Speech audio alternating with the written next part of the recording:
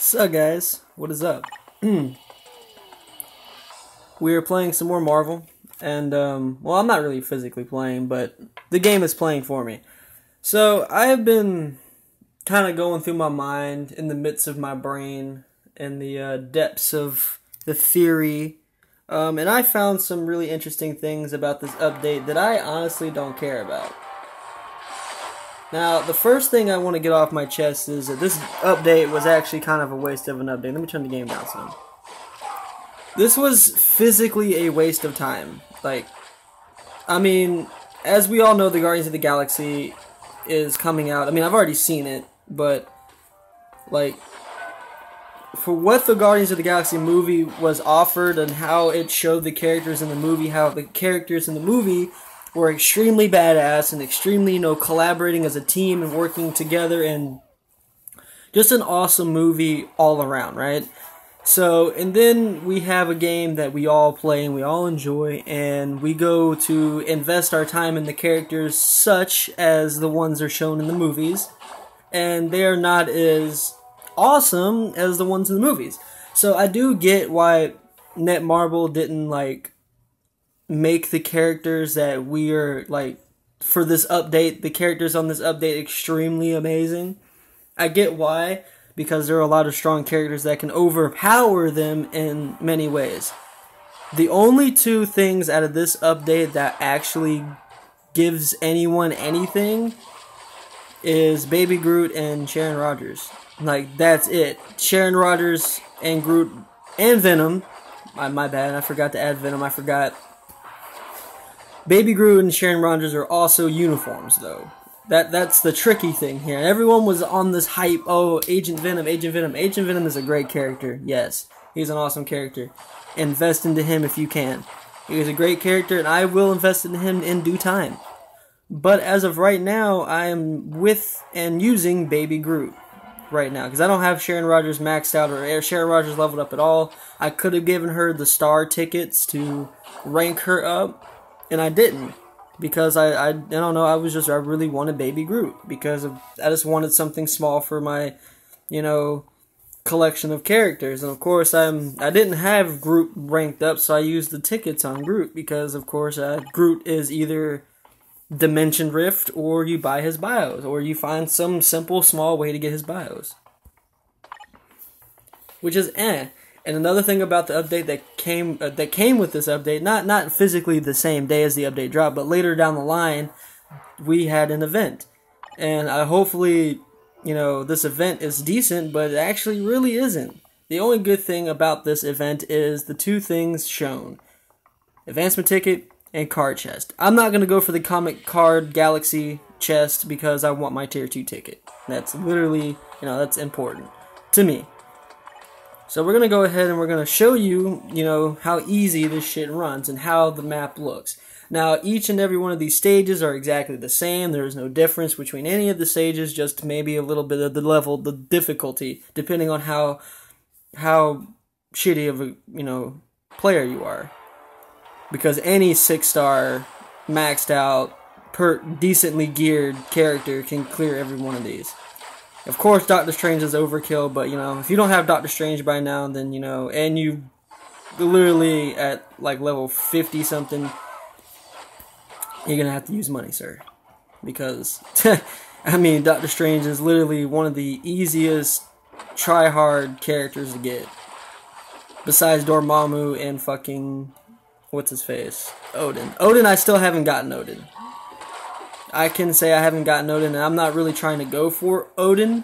I'm just not, I haven't got around to him. I will eventually, but, it's going to take some time. And time is this game's favorite thing to do, is take time. Take precious time out of you. And another thing, a character that I haven't invested in at all, but I've heard a lot of good things about the character, is Yondu. He hasn't gotten anything for this update. I've seen so many good comments about Yondu Tier 2, Yondu Tier 2 uniform. I've heard so much good shit about Yondu, and yet, nothing. Nebula, nothing. Not even a little tweak here and there. Nebula's a decent character for, Alliance Battle and shit like that, but, she's not, meta-changing, but she's good. And Baby Groot, we could talk about Baby Groot real quick. He has 3 typings now. He is Combat, Universal, and Speed. His Speed may be his best uniform. I do not know. I don't have his Universal uniform. I haven't put any time into Groot because I have never used Groot until now. Like, I've never started using Groot until Baby Groot. I mean, I know that's kind of, just cliche and shitty to say, like, yo, you don't really know how to, use Groot, or you have never used his other potential. Yeah, you're right, I haven't, but I've watched videos, and the other videos, he's still trash. Baby Groot, he's decent. He's not trash, he's decent. He has a strong purpose within him. He's a good speed character now. Like, this uniform makes him a decent speed character, I give it that. And his iframes are decent. And he does good damage. Like, I was playing against him with some world bosses, not even fully maxed out, and he did some work. Baby Groot does some work sometimes. You just gotta have the right setup with him. And you have to buff up his damage a little more. His iframes are nice, though. They're really, really good. I dig the iframes that they gave Baby Groot. He's good. He's one of the best 3 out the update. Him, Sharon, and fucking, what's his face? Venom. Space Venom. I don't give a fuck. He is not Agent Venom. That is nowhere near Agent Venom. I've given up on saying that. Fuck this Agent. That's not Agent Venom, bro. Go to Contest of Champions, and you'll find Agent Venom. This is like some kind of like Space Venom. Like, he's all like symbiote. He's not supposed to be like that. If he's considered Agent Venom. The only reason why they gave him the Agent Venom is because they put the fucking shield on his chest. They put the shield thing on his chest. That does not qualify him as an Agent Venom. Netmarble knows so much about Marvel, right? But yet doesn't know the difference between Agent Venom and Space Venom. Don't get it? Don't care. Their game, their money, right? We just consume and play. This is ridiculous. I was just watching my character. He just got stunned for no reason. And another thing about this update that's kind of irked me is that, I mean, everything's so bulky. Like, all the lifelines, I mean, not the life, but all the characters, the way the tier 2 looks, it's all like really bulky and like really I don't know, I don't like the way it looks. I kind of preferred it the way it looked before. Maybe the glow within it, I mean, it's got a certain glow to it. I like the glow, but it's not like, I mean, it's interesting the way they did some of the things in the update. The update wasn't big enough for the lengthy time it was given. Like, the only thing that was basically a heavy thing is Sharon Rogers, Agent Venom, Baby Groot, and the Alliance Conquest. That was literally it, and some tweaks with some other stuff. Now, I haven't purchased all the uniforms at all. I've only done Baby Groot's uniform. So we're going to get into the roster that I have slowly, growing. Oh yeah, and I tier 2'd, what's his fucking face? I tier 2 this guy. Yeah. I don't know, I need to tier 2 more universal characters. I'm probably going to tier 2 Black Bolt because I heard he is a good tier 2. I'm going to tier 2 Black Bolt. I'm going to tier 2 Baby Groot. And yeah, I think those are the next 2 tier 2s I want to work on. I could do Green Goblin, but that depends on how I can, or how I feel. I could tier 2 Kate Bishop. And I have been thinking about tier 2 Warwolf and Phil Coulson, but not really much on that. And this video is not super long either. It's just a quick run around about how I feel about the new update. The new update's great. Of course, you can see Space Venom right here. Look at all fucking symbiote and majestic, not like Agent Venom. That is not in this game. And we're going to go to the uniforms. Now, as you can see, Rocket Raccoon, he's got some skill changes, of course, but nothing sets him to make him any different than what he is now at a level of a character he is, which is garbage rating. Gamora, yeah, that's all I gotta say. Star-Lord, basic, sideburns. They got the fucking the Beach Boy looking haircut going on here. Like, I don't want to roast you. And he's got some different, different abilities. I have not put any time into Star-Lord at all. Star-Lord is probably like a 1-star right now on my list. Sharon Rogers, she's like a 3-star. This is literally one of the best uniforms in the game.